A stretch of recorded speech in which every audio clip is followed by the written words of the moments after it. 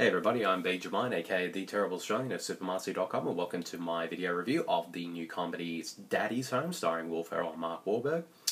So let's get right into it. Now, as you all know, most of you already know anyway, this is actually the second team-up of Will Ferrell and Mark Wahlberg.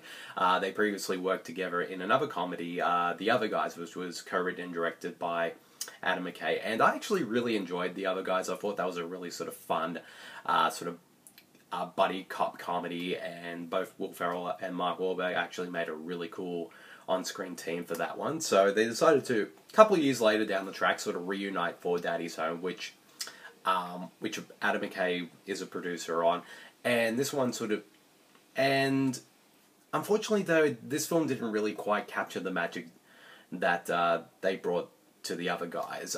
This one does have a really cool premise of basically Mark Wahlberg sort of comes to visit his ex-wife and their children, and his ex-wife's now married to Will Ferrell. So there's sort of an interesting sort of dynamic, because Will Ferrell sort of, again, as he usually does, play sort of the uptight sort of, very sort of somewhat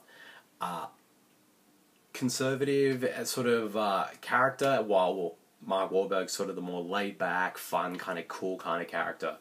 And it's sort of like how these two characters sort of interact with each other, because at first, you know, they have to try to be very civil with each other, but over the course of the film and whatnot, they sort of have to compete for the family's affection. And unfortunately though, even though it does have its funny moments here and there and whatnot, and Will Ferrell and Mark Wahlberg are very game in this film, but unfortunately it just felt very flat as a comedy. And even though, yeah, it does have its moments here and there, but unfortunately it just doesn't quite work, and it doesn't really sort of dive into the premise as much as it could have.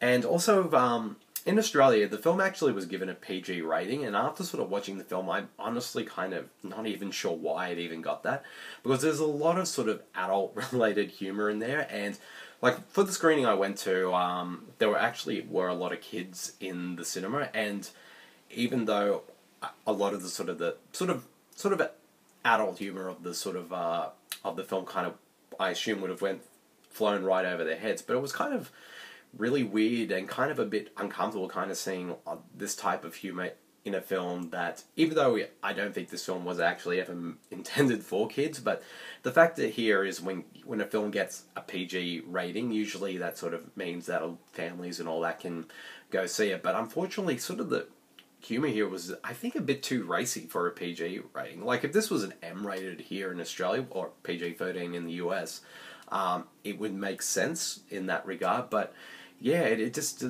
a lot of that sort of more kind of racy adult humor just doesn't work in this film, and it just made it sort of seem, and plus it doesn't help that it's really obvious and kind of just doesn't work, and it just doesn't fit the tone of what the film's going for. Maybe it might have been better if the film probably was more aimed at adult audiences rather than sort of families, I suppose. So, not to say that I'm a prude when it comes to stuff like that. It just felt like when I was watching Grown Ups 2 a couple years back, it kind of did a very similar thing.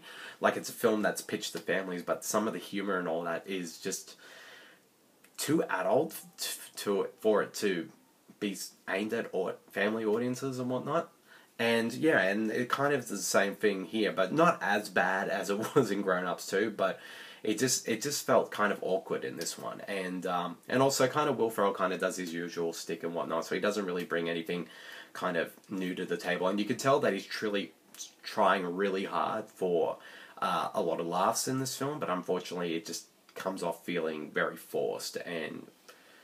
But at least with Mark Wahlberg, you can tell that, like, Mark Wahlberg definitely does have sort of the more funnier moments in the film, since he's kind of playing the straight character in this type of comedy. But yeah, and also, like, he gets sort of funny moments and all that. Like I said, there are some moments here and there, but most of the time, a lot of the jokes kind of fall flat, and the script isn't really that funny, or the plot's not that great, and a lot of the sort of supporting cast aren't really given much to do. Although, I think, let me just find out one of the cast members in particular.